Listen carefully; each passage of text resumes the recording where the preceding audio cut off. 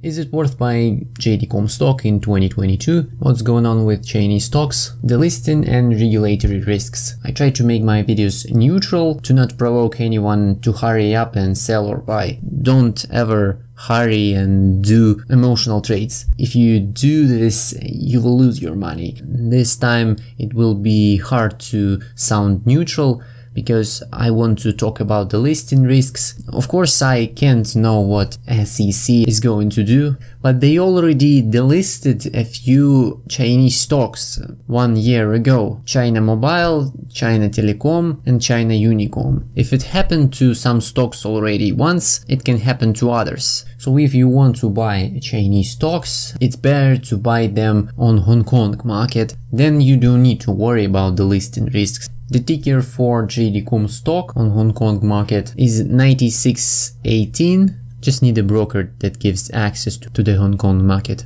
So JDcom, B2C, business to consumer, Chinese online retail company, formerly called 360buy. JD is short for Jingdong. Some people say that JDcom is like Chinese Amazon. No, Amazon is American JDcom. The company also invests in artificial intelligence, robotics, autonomous cars, what investors love much. Recently the company has opened 2 fully robotic stores in the Netherlands. It works without people. Everything is collected and stored using robotics installations and conveyor belts. You download the application, order, the robots collect everything. You come, scan a barcode, and another robot gives you an order. The company plans to open 2 more stores in Amsterdam and another city in the Netherlands. The company has recently started testing robotic delivery services, building drone delivery airports, as well as operating driverless delivery by unveiling its first autonomous truck.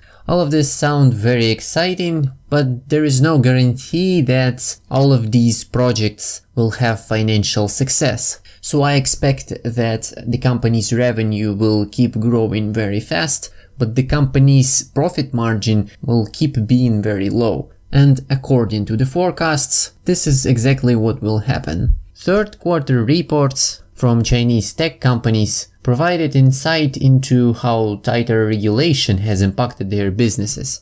The abolishment of the Choose One practice led to a decrease in Alibaba's revenue growth rate, and also to straightening the positions of competitors. The sellers who used to be tied to Alibaba came to them, and this explains the successful results of JD and not very good Alibaba's results. Someone can say that Alibaba is still more interesting investment because of higher profit margin, and I somewhat agree, but according to some investors, the Chinese government favors JDcom over Alibaba, which basically means they have lower regulatory risks.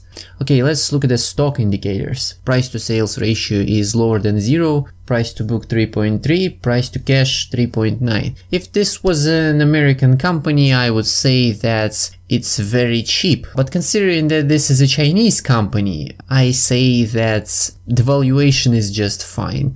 All Chinese stocks have higher risks because of many reasons, like lack of transparency, geopolitical risks, regulatory risks. So I think it's totally normal that American big tech companies have higher valuation, because simply American companies have greater reliability. The conclusion is very simple. JDcom is a very cool company. I have almost no complaints, very strong fundamentals, great financial health. The only question is how profitable those projects the company invests in will be. But in any case, the company still has its core business, e-commerce. People started to buy online during the pandemic more than ever, and this became a habit. The pandemic actually changed people's habits, and China right now is easy in monetary policy, while America is tightening monetary policy. China did it a year ago, so now they are easy in monetary policy, and Chinese stocks should perform better this year.